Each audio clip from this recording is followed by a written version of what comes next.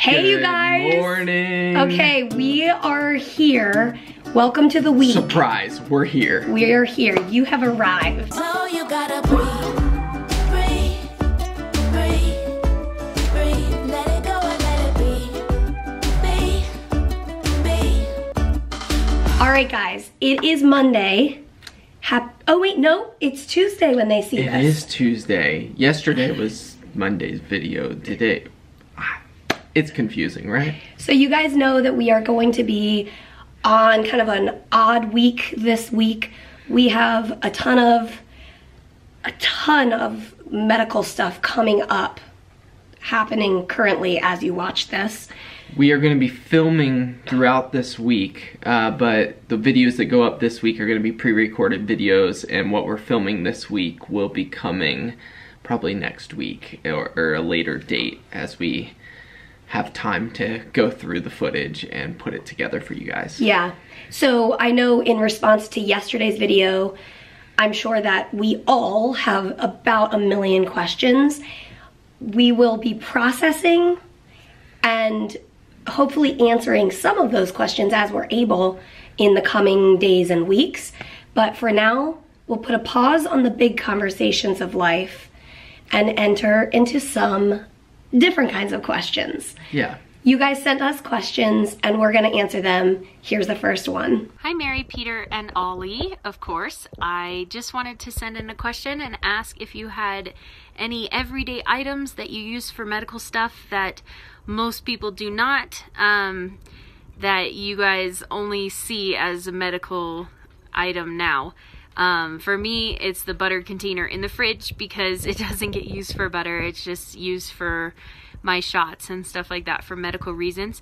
So I was wondering if you had anything like that, and that it could also be helpful to other people to maybe give them ideas for themselves. First off, shout out to the Frey Life shirt you're wearing. Yeah, that looked like, was that a vintage Frey Life bear shirt? I think it might have been, but great Speaking question. of Frey Life shirt, I'm wearing mine today. Rocking the Have Courage shirt, which we need this week. Yes. But, okay, so I think that's a really good question. Very interesting question. We had to think about this one. And then I'm gonna do this question the way that Janae asked it, and then vice versa it as well.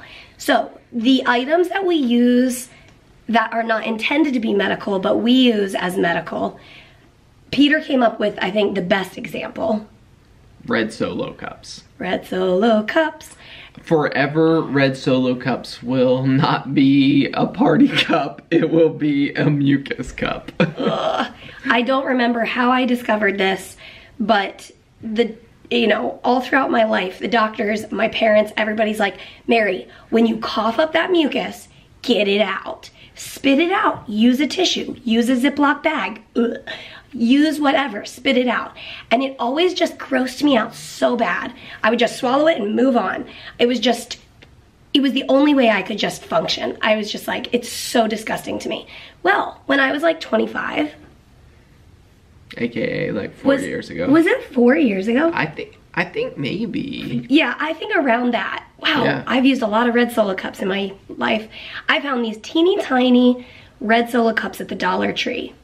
I do not, for the life of me, remember how this went down, but apparently I saw them at the dollar store, I brought them home, and I used them. I think I remember Mary saying, if I'm going to spit out my mucus, I want it to be in that.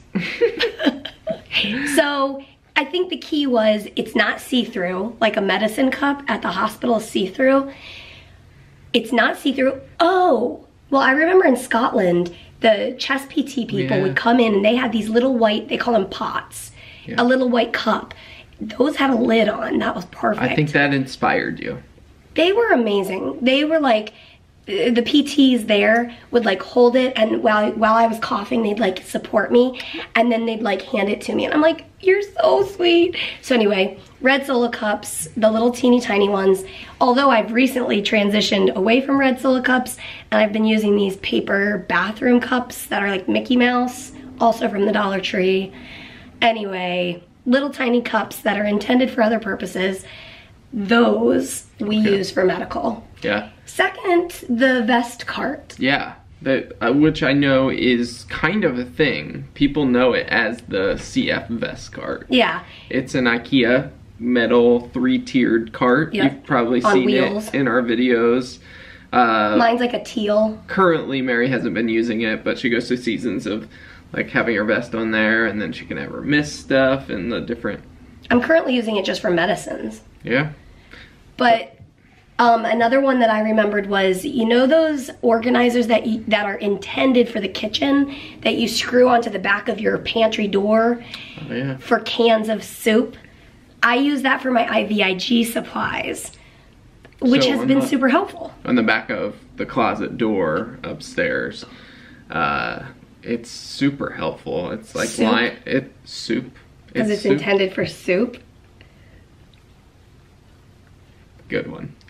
Anyways, that is a good use. I thought of another thing when we were leaving for this trip. Mary said, "Hey, could you grab my feeding tube cup?" Oh, and I was yeah. like, feeding tube cup? And my mind had to like, I don't think that one has cemented in my mind yet what that is, but it's like this little plastic. It's from the Dollar Tree. It's like a little plastic, what's it for? It's for craft. It's in the craft aisle. It comes in like a 6-pack. Little tiny clear cup with a little white lid, sorta.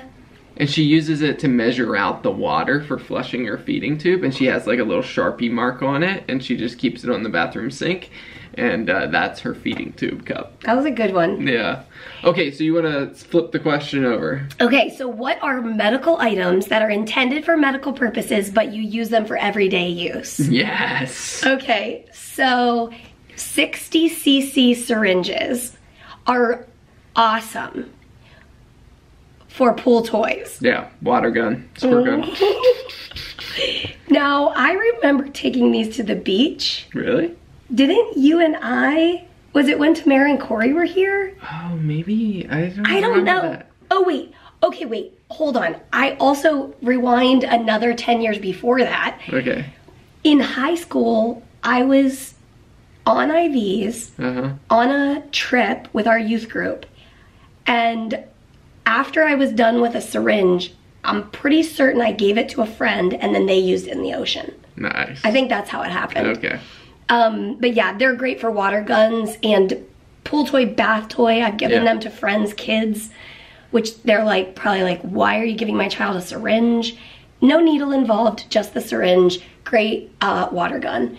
There's nebulizer tubing has plenty of uses. Did you see me type this one down? No, I didn't know you made any notes for this. Okay. What So- was your use for nebulizer tubing? Growing up, so my sister and I would sometimes play dentist. Oh. And one person would sit on the toilet and lean back like it was the, well, like sit Like on it the- with the lid down. Yeah, like the- it's a chair. The dentist chair? And the other person would have the nebulizer tubing like it's the Mr. What is it? Like the Mr. The suction. The suction thing. They called it like a Mr. Sucky or something at our dentist. Creepy. But anyway, the nebulizer tubing was intended to be that. Okay. And then, oh my gosh, What? did you guys have like these metal picks in your like utensil drawer for crabs or nuts? Like a Oh nut yeah. pick. What are those? Well, I'll tell you what it is. Oh, it's the dentist poker. Yes. That is a great use of that. Okay, so But anyway. That was weird. The nebulizer tubing is obviously a dentistry item when you're a child. We've used it for other things, like siphoning out water out of our washing machine that stopped working, or a super long straw, or Oh my gosh. you know, nebulizer tubing. When you're done with it, you might want to keep it around. It could have a lot of uses. I even gave it to a friend. She cut a piece of the nebulizer tubing off and used it as a ring stabilizer. They sell these things for like $5, or you can just ask your CF friend, can I have your nebulizer tubing when you're done?